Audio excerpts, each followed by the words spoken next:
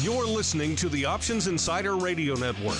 For more quality options programs, visit www.theoptionsinsider.com or search for Options Insider Radio Network in your podcast provider of choice. Listeners can also access all of our programming through our mobile app, available in iTunes and on Google Play. Don't forget to follow along with your favorite programs and submit your own questions for the hosts at twitter.com/options, facebook.com/theoptionsinsider, or via questions at theoptionsinsider.com.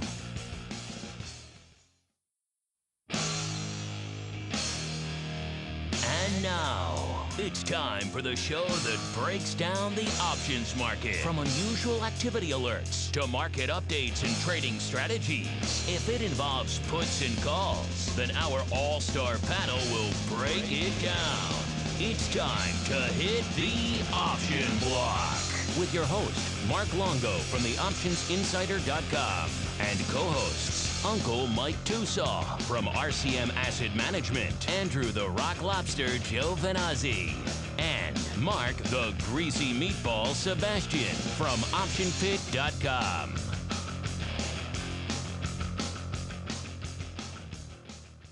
All right, everybody, that rockin' tune means it is time yet again for the Option Block, everyone's favorite bi-weekly source of all things options related. A little bit of education, a little bit of wit, a little bit of wisdom, a little bit of unusual activity, some analysis, some strategery, throw in some listener questions, and you've got the heady brew that is the Option Block. My name is Mark Longo from theoptionsinsider.com, as well as from little thing we like to call around these here parts, the old Options Insider Radio Network. No shortage of great content on that network for you guys to choose from. You can find it pretty much anywhere you like to find audio files, including iTunes, TuneIn, Stitcher, of course, our website, theoptionsinsider.com. Working on getting it up there. See, you can do it on SoundCloud now as well, so we might get you up there on SoundCloud. So if you're a SoundCloud user and you perhaps want to rotate some podcast listening in with your music listening, we'll see if we can help you out with that. And, of course, our mobile app available for iOS, Android, and the Fire OS. No shortage of ways for you guys to get your hands on all of this option block goodness, as well as, of course, everything else we do here on the old network, our daily options news show, our daily unusual activity show, all sorts of stuff, our education programs, our volatility weekly program, our show for financial advisors, you name it, we've got it on there, and you guys can check it out. And joining me on the old program today are my two option block all-star panel compatriots. Starting off with the man beaming in from the great state of Maine, fresh off some hot options, oddities action, and ready to talk some more options goodness. He is the Rock Lobster himself, Mr. Andrew Giovinazzi, from, of course, the aforementioned options oddity, as well as from a little thing they like to call the old option pit. Mr. Rock Lobster, welcome back to the old program, sir. It is good to be back. I feel like I was just here. I don't know. Was it Friday? Was it Thursday? By the way, our vol views segment with the vol getting crushed. Oh, my gosh. We can talk about that later. What a crush. Well, that was quite the crush. More crushing to come. More crushing to be discussed forthwith. But before we discuss all that crushing goodness, let me also introduce he of Uncle Mike Tosaw fame. Yes, Uncle Mike Tosaw from RCM Wealth Advisors. Uncle Mike, welcome back to the program, sir. How are things in scenic and sunny St. Charles? Oh, every day's a holiday, every meal's a feast, just as it always is. Good stuff, and another good day in the market, so the diehard bull in you must be happy. Always happy. All right, without further ado, let's get to that bullish activity and that vol crush. It's time for the trading block. It's time to break down the latest topics, trades, and trends in the world of options. It's time for the trading block. All right, everybody, welcome to the trading block. Like the name implies, this is the portion of the program where we break down what's moving, what's shaking, what's cooking out there in the old market. We are recording this on Monday, July 13th, for all of you playing the home game. And as Andrew alluded to at the top of the show, it's kind of vol crush palooza around here. If you tuned into our Vol View show this morning, you know we were talking about it last Friday as well, getting into the vol crush we saw at the end of last week. Of course, they're dropping down from the brief flirtation the VIX cash had with the 20 handle. I think it hit about 20.05, so just ever so slightly crossing into the 20 handle before retreating back aggressively, dropping off substantially on Friday to about in the 16 handle range again. And we're selling off again today for all of you out there, loving percents of percents, over 16% out there in VIX cash land, about 2.8 handles. Hovering right around the 14 even handle out there in VIX cash land, as all things Greece seem to be perhaps in the rear view mirror. We'll see for sure. That one seems to have a pesky habit of popping its head up when you least expect it. We've said it a few times before that it seems to be done, and it has kept popping its head up, but it seems, at least for now, that the Greek tasty euro situation is in the background. The market's responding accordingly. S&P up 1.1%. The Dow up 1.3%. NASDAQ up 1.8% on the day here. So just rally ho mode wherever you look. Pick a strike, pick a handle, pick a name. Chances are it was green on the board today. So let's start there. Mr. Rock Lobster, we'll start with you. A sea of green, unless you're looking from a vol perspective. Then it was just a sea of volatility death. You and I prognosticated at the end of the Vol View show that maybe we would see about like a 13 to 14 handle this week, and I kind of jokingly referred to maybe we'd flirt with the 9 handle, only half jokingly, and it seems like that may even be less of a joke now, given the just vol apocalypse we saw today. It was so ugly and so painful. There's there's not much to say. For all those people in vol trading land. The thing is, what's funny is the Greek parliament still has to vote. I mean, I guess they could say no, and then there's no more room left from the EU, I guess. This is kind of like, okay, guys, I think they're actually getting a worse deal than they would have got if they just would have negotiated in good faith, but I don't know. So there is, I would say, a hair of uncertainty, but as far as volatility can only so fast. And I think today it probably fell, as much as it could fall. At the money volatility is down like 2 or 3 points. I mean, that's a huge number. And they're like, oh, and then in China, since it's illegal to open a short position now, and they'll take you out and shoot you or put you in jail, the Chinese market has stopped going down. So at least the longs aren't bailing out either. And I think that's I don't know how long that's going to last. But I actually think the volatility now in China is fair, even though it's a little higher. So I think there's some opportunity there. I don't see how that's over yet. Market drops 25% and then miraculously stops. Although I do not doubt the ability of the Chinese government to control the financial markets there, at least for right now. At some point they won't be able to, but right now they still drive a pretty big hammer.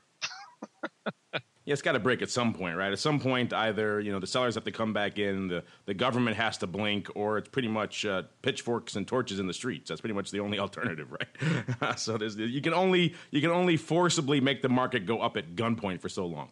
It is. You think about it, like if you short a stock, I mean, you were in the U.S. It was illegal to short stocks. I guess they'd throw you in jail, right?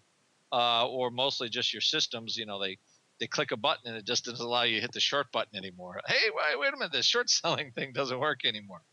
In China, if they catch you, they'll do worse things to you, I guess. So I don't know how long that will last, and it was a very expensive stock market to begin with.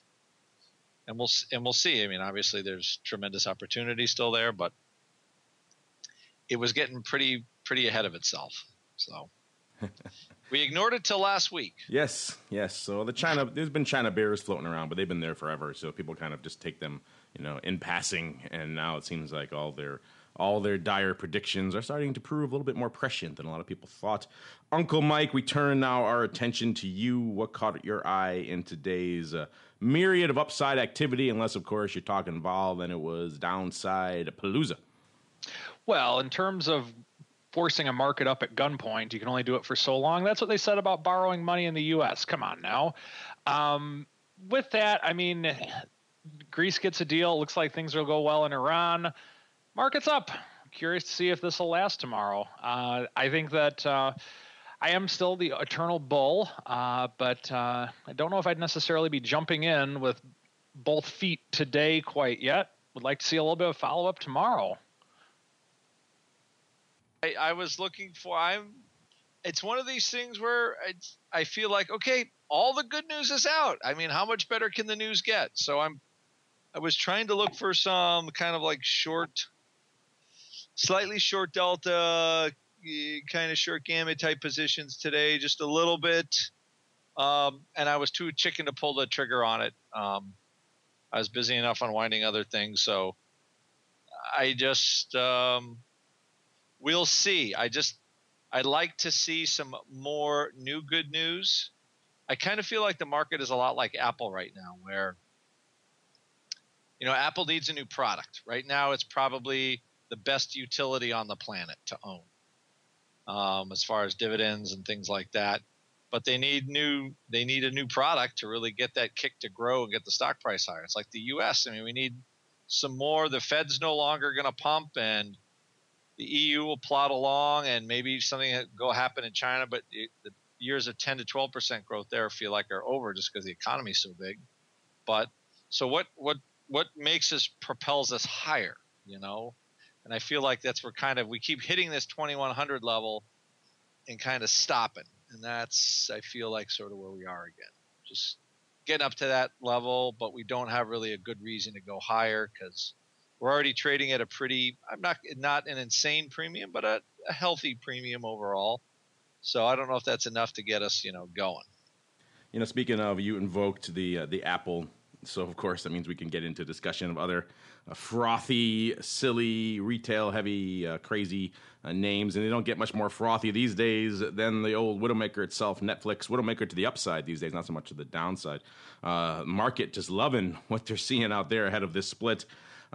Going, let's see, just up about 4% on the day, or about 27 handles, closing just a hair under $708. So pre-split rally ho mode, lighten it up from an options perspective as well, doing about 110,000 contracts today. That's about 10% or so above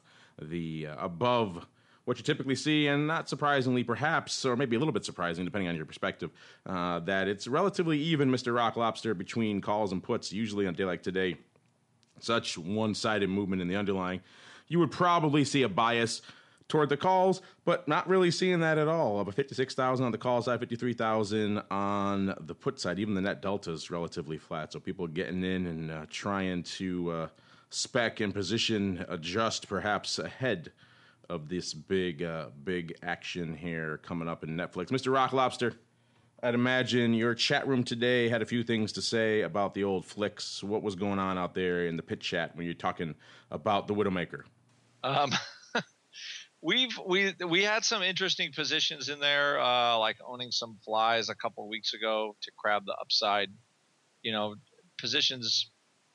Just talking about them, we're waiting for the split because we don't want to deal with the kind of the illiquid strikes afterward. But I don't know. I think after it splits, it's going to fly higher. It's just me, because it's already kind of crazyville, and then it's going to be, what are they splitting, 10 for 1? So it's going to be even crazierville. It's only $70. Woohoo! So who knows what's going to happen? But I think it goes higher. It's doing the Apple olds. They're really just doing the Apple playbook, 7 for 1 split, right around 700. Yeah, so doing the Apple playbook. It worked well for Apple. Apple certainly showed that you could rally pretty hard, 30-odd% off the heels of a split. Hey, it's cheap now, right? So you got to own it now. You didn't like it at 700. At 70, I can handle some cheers. So I'm There's less downside. Yeah, I was going to put that into. Speaking of which, I was talking to some market makers this weekend, and they were just lamenting kind of the slow death of Apple from a quality dispersion and just market making and trading perspective. How not only did the vol kind of come off, obviously post split, which you kind of expect, but also just those just getting as much Vega as you used to out there from a notional and from a pure contract basis. It's become quite expensive. Those exchange fees don't go away just because it split 7 for 1. You got to put on a few more contracts usually to get that same type of notional exposure you used to get. And so the costs of trading out there have gone up quite a bit. and it's made Apple certainly a far less desirable trade from a dispersion, market making / volatility perspective, which is funny because, about a year ago or so, you talked to any of those guys who were still slinging pretty much decent size out there in the equities, and Apple was the only game to play. And these days, not so much. Starting to look farther afield. It used to be Netflix. This one, I'm guessing, going to go away starting tomorrow. So, getting farther afield and harder to find some good quality candidates out there in the old equity world, at least from a market making and vol trading perspective. But I'm sure we'll uncover a few more as we move on here into the old earnings season. Of course, Fitbit rallying hard as well, hitting into the mid 40s. So all you guys who were writing in a couple of weeks ago asking if it was safe or smart to write some puts in the 20 handles, the low 30 handles, well, if you did, you're looking pretty genius in the rearview mirror here, as all those puts are well out of the money these days. And some of you, the ones even we mocked about legging into bullish risk reversals, you guys are looking pretty good as well. So Fitbit, a crazy one, a very, very crowded, very, very contested market there, the fitness wearables. And yet Fitbit clearly carving out some share, at least when it comes to the street's viewpoint. And speaking of what we're seeing on the street, it's that time of the show, listeners. It's time for us to dive on into the seedier side of the business. It's time to dive on into the odd block.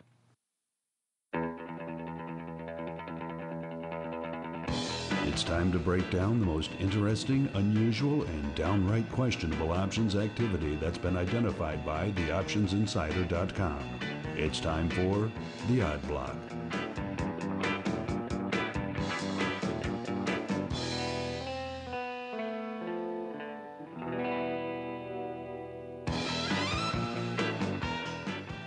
All right, everybody, that funky tune means it's time once again for the odd block, the portion of the show we break down weird, wild, sometimes just crazy head-scratching paper that we're seeing in some names. And we got a good one for you here to kick things off. We're known here on the old odd block to sometimes profile some head-scratchers, some interesting, some compelling, some strange, sometimes downright, what are they thinking type trades. And we're often known to do that in some, shall we say, thriftier names, a little bit lower priced names. And we got all of that for you to kick things off here on the odd block. Our first victim, good old IAMGOLD Corp. I just love that. I love that name. Ticker symbol IAG. In the case we were talking about Netflix before, $700. That was a little bit too rich for your blood. Maybe Fitbit hitting into the $45 range, a little bit too pricey for you. We got you covered. IAG closing today at whopping $1.86.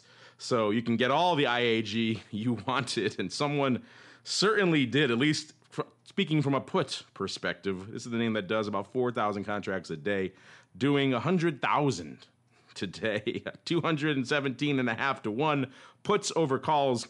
That will tell you where the action was today. And if you guys just pull up your screens as you're following along playing the home game, scroll on out to the Dees one strike, you will see it for yourself.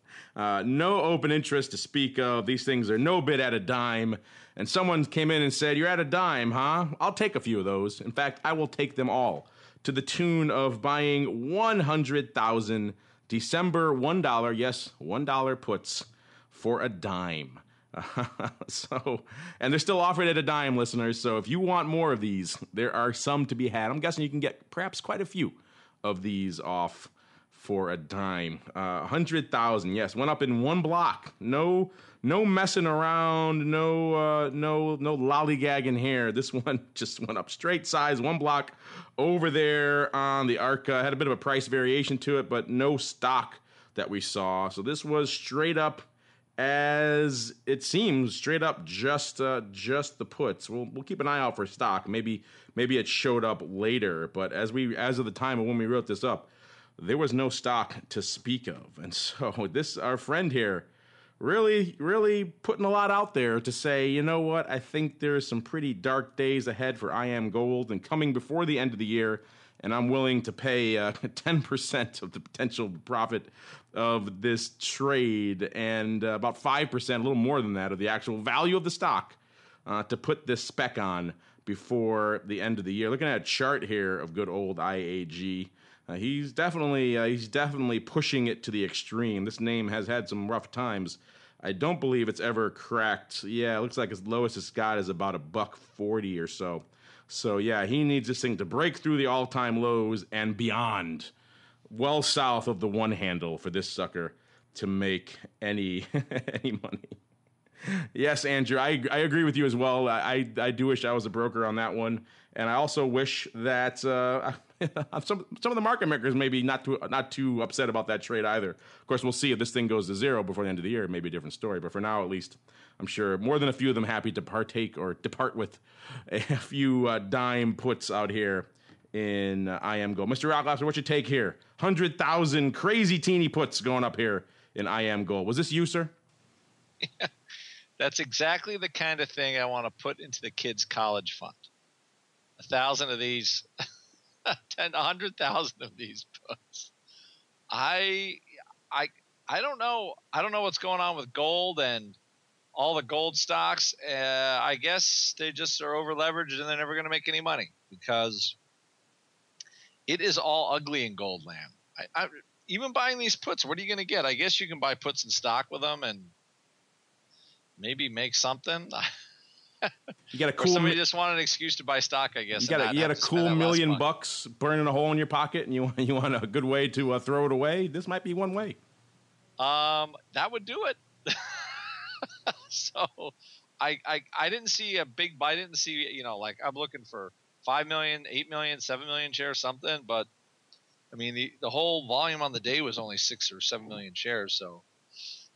I mean, if somebody bought it on a ratio, it was well hidden. So it's just a head scratcher. You know what? It's just an oddity.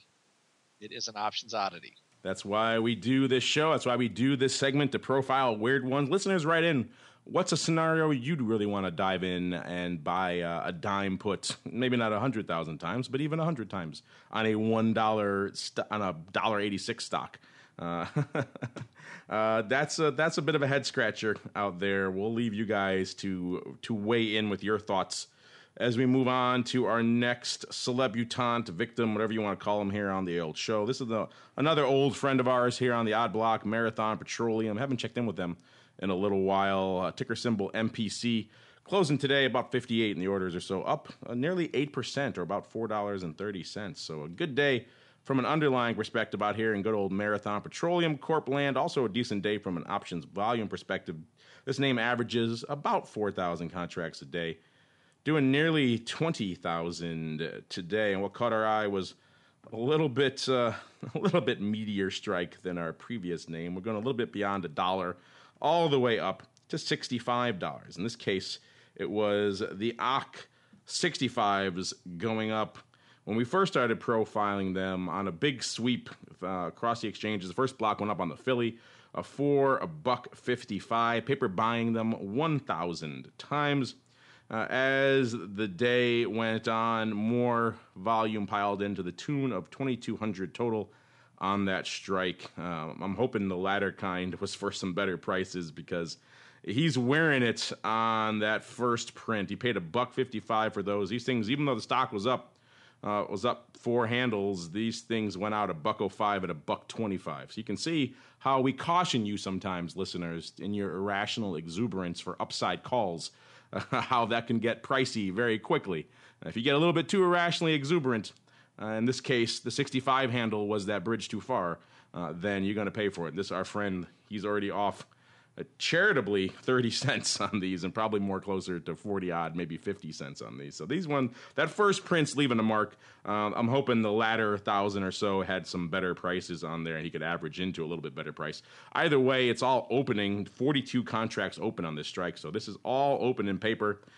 Someone's diving in with some aggressive love here for a good old Marathon. Looking at a chart here over the past year, we'll expand our search horizons to 2 years, and still that's a record level for Marathon. They've never really flirted anywhere near the 65 handle in recent memory. So our friend here overpaying for a strike that is quite optimistic to be to be euphemistic. So we'll see how our friend does. But so far, at least, this one, if I had to good, bad, or ugly this right now, Mr. Rock Lobster, I would definitely lump this into the ugly side of the fence. Where do you fall on our friend here, getting a little bit irrationally exuberant here in MPC? Yeah, I mean, because MPC had that big rally today, and I think that customer just bought the top. I mean, sometimes you buy the top, and they bought the top. This guy literally, I think, did. I'm looking at the high of the stock. It got about nearly about $1.50 higher, up to 60.30 or so. So yeah, you're right. He probably did buy almost the exact literal top there. So, that's painful. It's not good. And if it gets taken, there was a lot of movement in some of the, oil's looking weaker, but all of a sudden these big diversified oil companies are looking better. I don't know. I didn't look enough at like the commodities and oils today. I was more focused on the vol stuff, but real bizarre, funky, what was going on. And this customer just bought the time. I mean, they could be wrong. They gave themselves plenty of time, but just yucky mark. $0.50 right in the first day is not very good. Doesn't feel good to be that wrong that fast.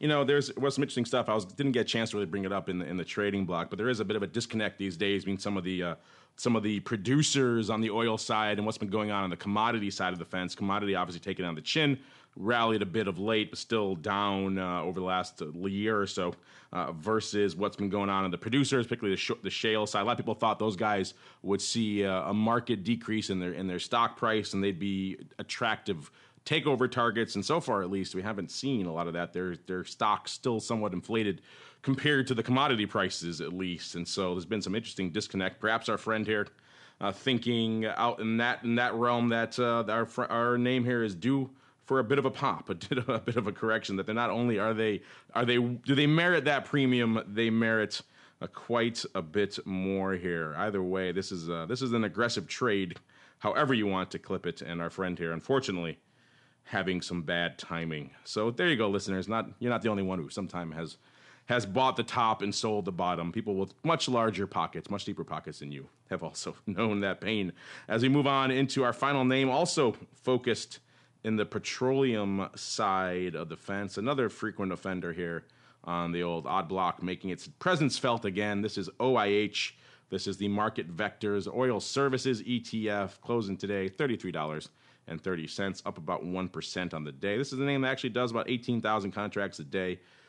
Having a light day, actually, today, which is a little bit surprising, only doing 10,000 contracts today. But it's not always just a volume explosion that catches our eye. It is something amidst the volume that is intriguing, bizarre, sometimes just weird.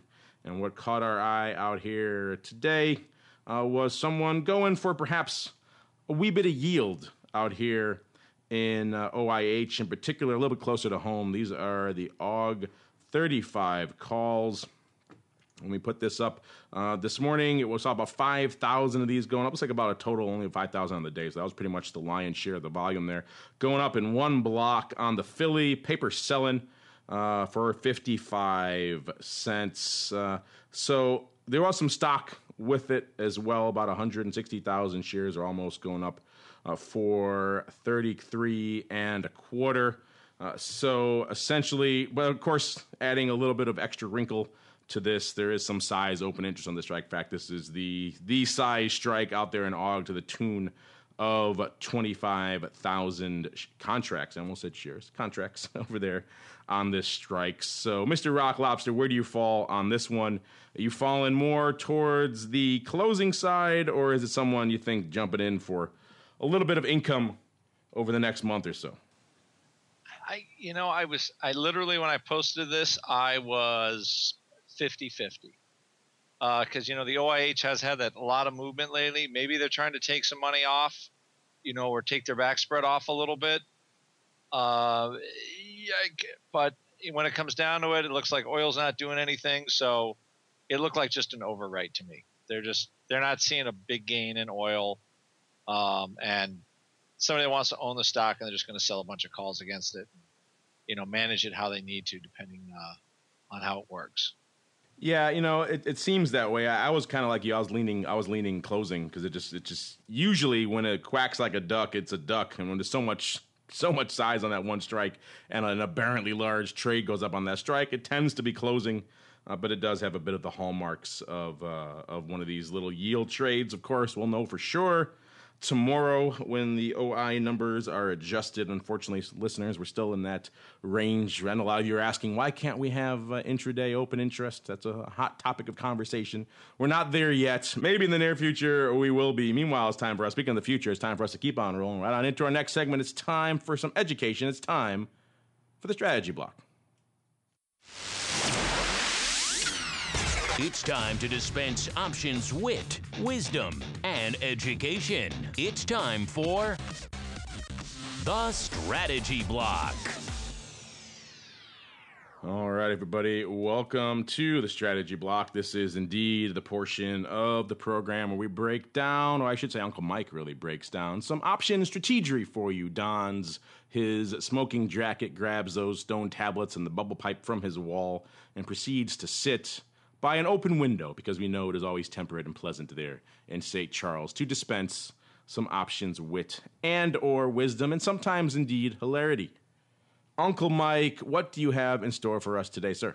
A couple things, actually. First off, Mark, did you see the Minion movie over the weekend? I have not, so my Minions are woefully out of date. They're still purple from the last movie. Got it. So I'll save my Minion review for another day. So I won't spoil it for you, but I guess I would have spoiled it for everybody else. But nonetheless, perhaps another day we can discuss the Minion movie. In terms of today, a couple things that I want to go over. I want to discuss synthetics kind of from a theoretical standpoint.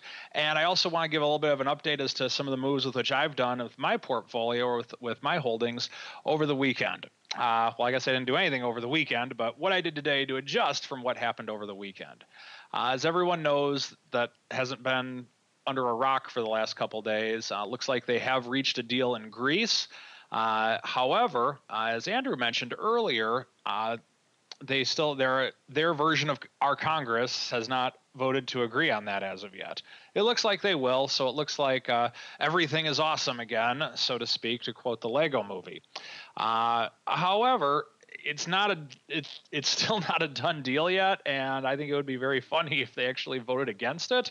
That would be kind of a funny thing, and I guess it wouldn't be funny, but it would just be very ironic, in that it would just show the stubbornness as to how things have been going over there.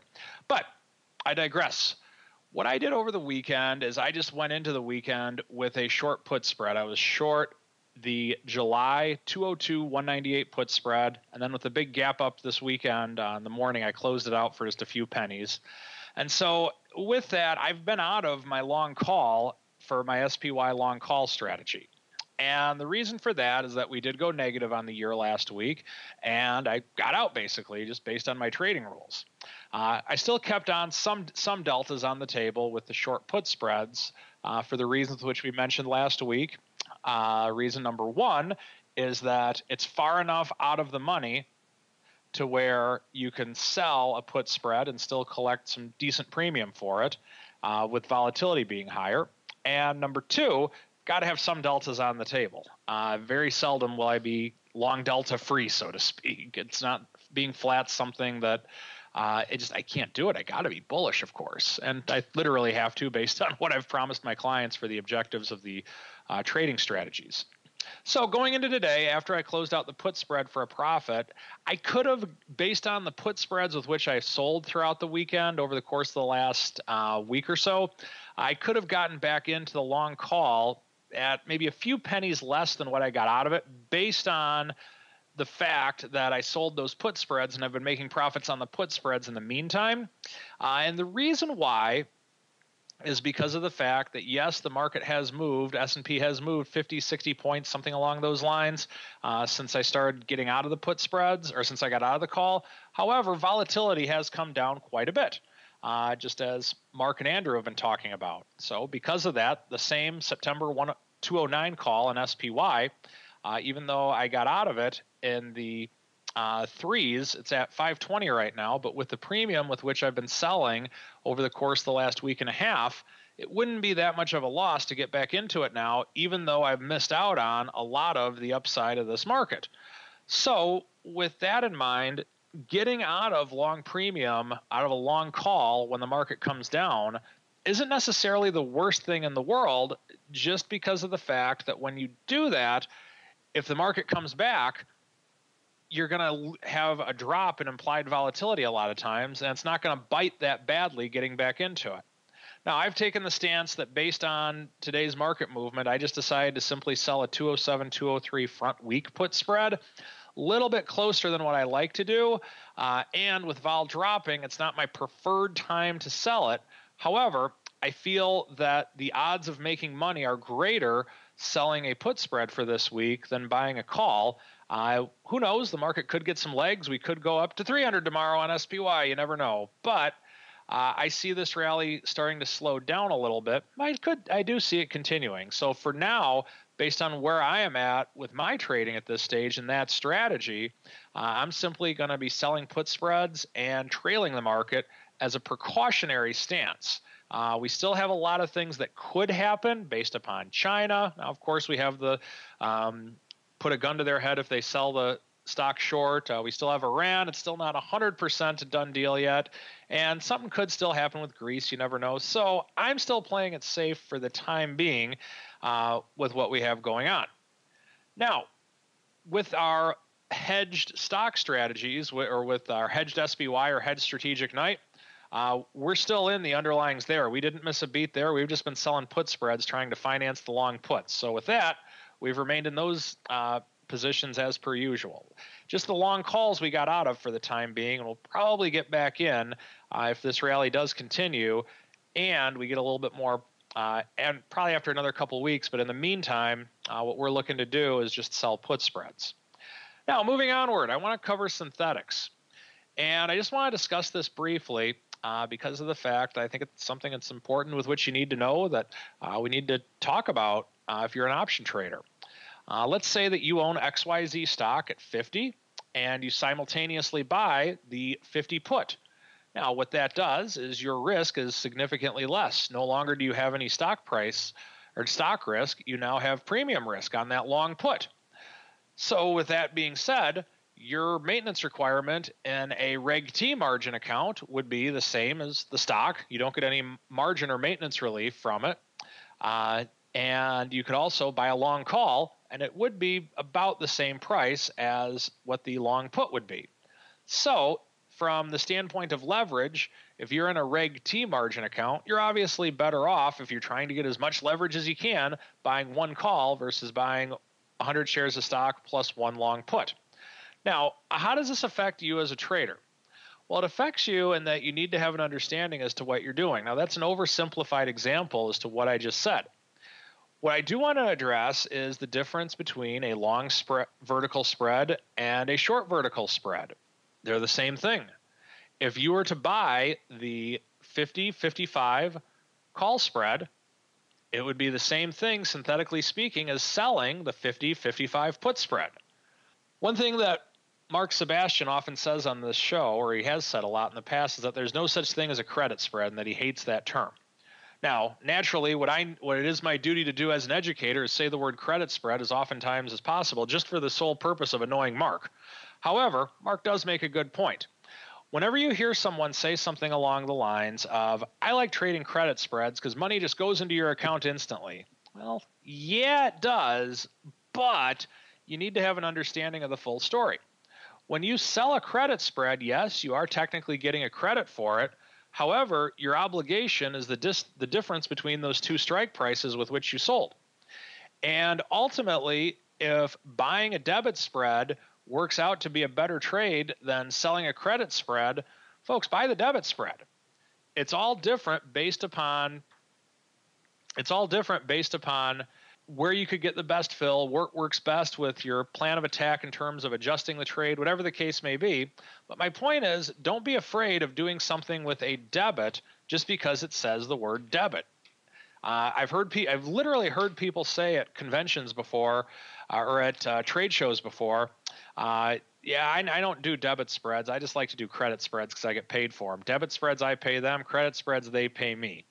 anyone who says that is, well, quite frankly, a pinhead, and you need to just walk out of that presentation immediately if you ever do hear anybody saying such a thing.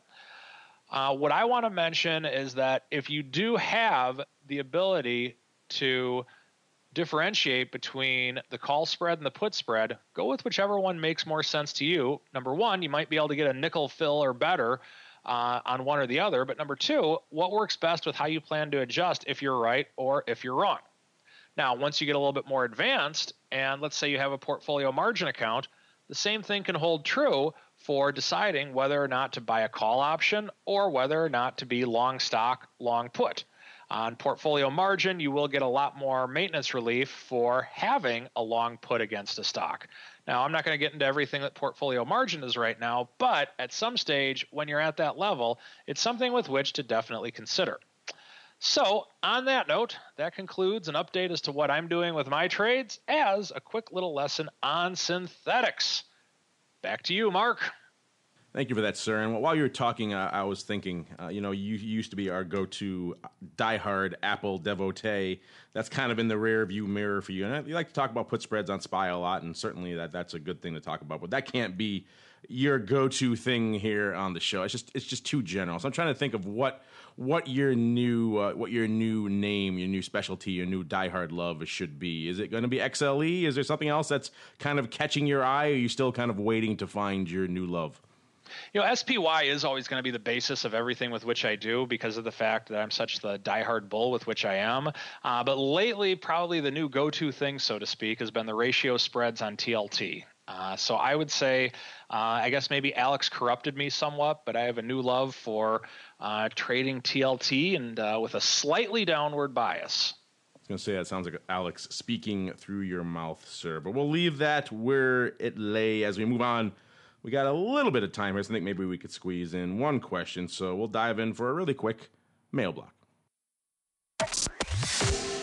It's time to take your seat on the All-Star panel as we read your emails, tweets, Facebook messages, website comments, and much more. It's time for the Mail Block.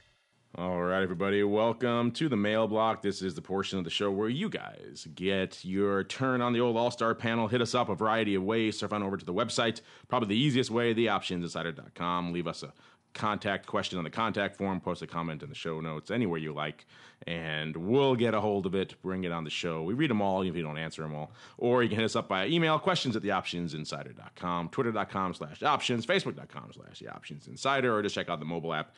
It's all there, at least in the iOS version. Working on getting it for the other versions as well. All right, going to kick things off with a nice general subjective question here from Fred. He writes in quite a bit. He writes, "Hey, I heard options traders like to have multiple positions in their trading accounts. How many should I have?" A great question. Surprised no one's ever written in with that one before, but it gets back to a lot of the things we've hit on this show many times. Risk management, your expertise in the marketplace, your portfolio margin versus Reg T type account, the size of your account. There's a lot of things that play into that equation, and I'd imagine you ask 5 option traders, they're going to have 5 different answers to that question. But that said, I'll kick things off, and when I ever get something like this from a user, I usually tend to grade it by not just their account size. People can have a lot of money but very little options expertise, so I really tend to grade it more along the lines of their options expertise. If they're very neophytes when it comes to options, if they're options novices, then I think keep it simple, stupid. The smaller, the better. Maybe just one position to start so they can get a handle on that. Maybe it's something simple, buying a call. Maybe it's something simple like a covered call, something along those lines. Typically, it's usually buying a call. That seems to be what 85% of most options traders do to start their options trading career. I think it's just a psychological thing. It's hard to buy a put for whatever reason, but buying a call, they can wrap their heads around. So yes, one is certainly more than enough to manage and handle and get a handle on that and see how that performs and see if it works out the way you think. Then you slowly, as your options expertise evolves, you could add more positions. You can leg into verticals. You can have multiple calls. You can have multiple verticals, multiple different positions. By multiple, I mean 2 or 3, not a ton. Don't get way ahead of yourself until you start feeling like you have a handle on how these things perform in the real world, and of course also whether your account size can handle it. And we talked before too about don't go all the way down. On the flip side, don't go all the way down to zero margin, zero maintenance margin. They always say, like, if you use 100% of your account, sometimes usually not the best thing. You want to have a little bit of a cushion in there for adjustments for different things you need to take on and off. And so if you use up all of your account, not a good thing either. You want to have some sort of nice middle ground, but I tend to generally grade it from the level of experience. And the more experienced you are, obviously, the more you can manage multiple positions and get into things like Mike was just saying about having, let's say SPY positions and doing ratio put spreads against it. And you can handle that without really overwhelming yourself. But I tend to just go in that order of the more experienced you are, the more positions you can generally handle in your account. But I don't have a rule of thumb, 5. Yes, I don't have anything like that. It really tends to go on their experience. Uncle Mike, you'll give you a bit of a rest here. I'll have Andrew start first. Mr. Rock Lobster, I'd imagine you get variation on this question quite a bit over there on the pit. What's your general answer to people on this topic? Well, I can break it down by saying, first, I like to keep a cushion of about half your, like you'd see you have a trading account, right? You're going to trade options. Okay, let's say it's $100,000, right? Just take half of the money and forget about it. So keep half in cash. And then with what you got left, I don't want the risk in any one position to eat up more than 2.5% of my total dollars in the account. So that would start helping you size how big the position is. Because when you're thinking about how to kind of trade options, you don't want one position to blow up so bad that you're only one trade away from making the money back. So you want to keep things in perspective. That keeps you from like, okay, well, I'm going to keep doubling down on this and selling this, and eventually it'll work. Well, what also could happen eventually is all your money's gone. So are you saying that doesn't work? Wait a minute, I need to go. I need to cancel some trades. Excuse me.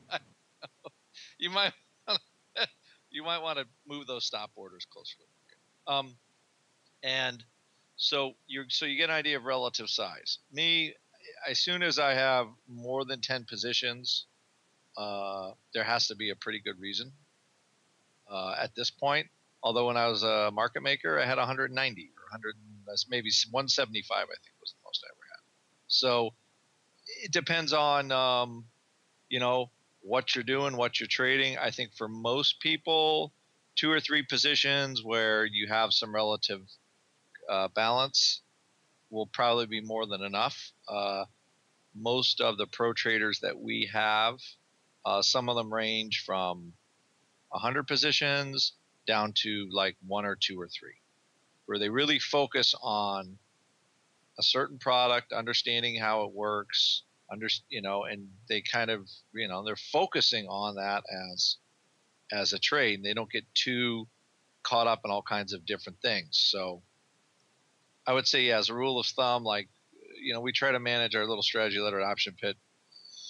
I don't like having more than 10 positions in the whole thing. So it becomes that forces me to start wanting to close, because I usually when that happens, you get so much on one side of the market, meaning, I'm selling too many options or I'm buying too many options. You have to start thinking about, how much risk you're putting on to add that extra one. So hopefully that is some helpful guidelines. Yeah, I think 10 is definitely a decent number. Hundreds, some for your pro trader, that's quite a bit. I mean, obviously when I was a market maker, I had positions went well into the hundreds as well, but a little bit of a different beast there. Those aren't all prop positions. Those are all hedged, and you can kind of adjust them in the aggregate and kind of hedge them in the aggregate. And so it wasn't really like I was managing, 100 some odd individual positions at once. It's more right. You could manage it, and it's mostly in one underlying, so that, or maybe a handful of underlying. So it was pretty focused for the most part. If there was hundreds of positions across multiple underlyings, that's quite a bit. I had 150 underlyings.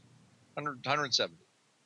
Yeah, that's of course the way it is these days. Of course, when you have to stream across multiple pits, and that's just kind of the nature of the beast. But again, market maker a little bit different than what we're talking about here. But still, yeah, I think in that 5 to 10 range is a good rule of thumb, or a good guideline at least for a lot of people who are looking for answers to this kind of question. Because you start getting beyond that, you could certainly stretch yourself a little bit too thin from an account, and also just a time management. You have to have time to manage these things as well as expertise. You can kind of dig yourself a hole. So somewhere in that range, certainly a good one. Don't feel compelled to see these people out there just trading and adjusting nonstop all day. If that's not your style, that's fine. You don't need to have 50 different positions to be an active professional trader. You can have a handful and just watch those and adjust those, and that could certainly work out very well for you. So without further ado, that's all the time we have for the mail block, and now we'll keep on rolling. Of course, send more questions in because we'll get to more of them on Thursday. And now it's time for us to keep on rolling into our final segment. It's time for Around the Block. It's time to tell you what we'll be watching on our trading screens until the next episode. It's time for Around the Block. All right, well, we talked a lot about tasty gyros, and hopefully that is indeed in the rear view mirror, which means it's time to bring our gaze a little bit closer to home, back to the domestic arena where the lion's share of the activity is the kickoff of the old earnings season. It started officially, of course, last week, but on the names you guys are really into are starting to kick off this week. We got tomorrow, starting with Tuesday. We got JPMorgan and Wells Fargo, and, of course, Yum Brands, everyone's favorite. Wednesday, a lot of the tech names you guys like, including the old Widowmaker, the Netflix, and Intel, my old stomping grounds, Bank of America, and a few other names out there, BlackRock, etc. Thursday, out to Citi, and then, of course, the Googs, the big one there, the Googs, and then eBay, Blackstone, Goldman Sachs, AMD, and Friday, wrapping it up with GE and Honeywell.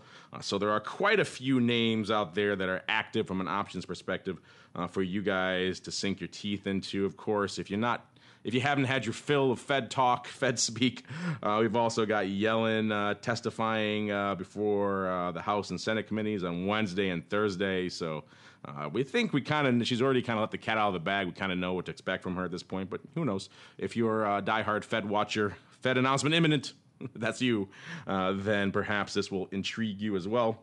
In addition to that, Mr. Rock Lobster, what's catching your eye? I'd imagine you're still watching that impending and ongoing volatility apocalypse out there, if it will continue in further sessions. I think we know by Wednesday the Greek legislature votes. I mean, the market is pretty much pricing it like you guys don't have a choice. And it seems it's almost like the EU this time is taking some of the management out of the Greeks' hands. Like, basically, there's $50 billion they want to escrow in Greek asset sales, this is like the funny thing with Greece is the shipping companies pay no taxes, and they've got billions and billions of dollars of state-owned assets, and they own $250 billion in to the EU. It's like there's money there, there's assets there. It's just they don't want to do anything. So anyway. So I guess it looks like it's possible if they want to make some things happen, start paying some of this debt down. And if they do, things will look pretty good. So I think the China thing is kind of at least contained or corralled for a short amount of time. But that's basically watching the vol come in. And, really, I just don't see what gives the market a lot more legs. We didn't sell off a lot on the Greece thing. And I just, I can see us go back to all-time highs, but we need something to propel us above that. That's all. Well said, sir. And that's going to do it for the Around the Block segment. It's also going to do it for this episode of the Option Block. But before we go, as always, let me check in with each of my cohorts here on the old ASP, see what they have cooking. Uncle Mike had to run, but of course, if you want to learn more about what they're cooking up, surf on over to RCM Wealth Advisors. Kick the tires over there. Check out that strategic night portfolio he was talking about, as well as all the other cool things they have going on over there at RCM. And of course, hit up Uncle Mike personally if you'd like to discuss things like ratio, put spreads, and SPY, or perhaps you're still an Apple devotee and you want him to help you get in there or manage those positions, or any other name you guys have and you want some options expertise on, Uncle Mike is indeed the guy to call. And before we wrap up, Mr. Rock Lobster, what's cooking in the land the pit?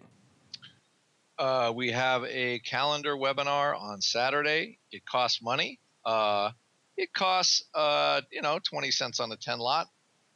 But if you want to understand how calendars work or why you've been trading them and you never make any money, this would be a good way to learn actually how they work and when the best time actually to put them on is. And I will give you a hint. the current market condition is not great for calendars with the vol coming in this week. So unless a miracle happens, they ain't going to work too well. So, but that's about it. And that will be this Saturday. Surf on over to optionpit.com /events and get yourself on the list. You got to say, you're really selling me there. You come off saying we got a webinar starting, it costs money, and then it's not going to work too well. You're selling me, but I'm going to go anyway because it sounds fun. Of course. We've those webinars have been we do them once a month. They've been really, really popular. So I'm surprised. So what the heck? There you go. In spite of your best efforts, they are indeed popular. In spite of our best efforts. People keep coming back. In spite of your best efforts to warn people away from your webinars, people still show up. Option Pit Gold member, you get all the webinars for free. Oh, well, Pretty good deal. There you go. A new wrinkle to the gold thing. So check that out, listeners, if you haven't done so already. On behalf of the Rock Lobster and Uncle Mike and indeed myself, I want to thank all of you out there in the listening audience for downloading and streaming and subscribing to the show, and of course, for sending in such great questions. Keep them coming, and we'll see you next time right here on the Option Block.